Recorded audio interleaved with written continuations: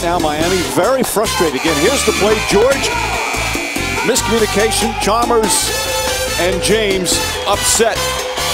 And then after a turnover by Chalmers and another three, this was the Miami bench during this last timeout. Chalmers and James still talking about it, and James gets very upset with Chalmers right here and gets in his face. These two have had that kind of relationship. Yes. Chalmers has always been kind of the little brother that they yell at. But you can see the frustration and, Doug, as you said, what this game means to Miami. Yeah, absolutely. You can downplay it all you want and everything. This game is important, and LeBron very upset. Here's a turnover out of the timeout by Chalmers once again. Let's see if Indiana can convert.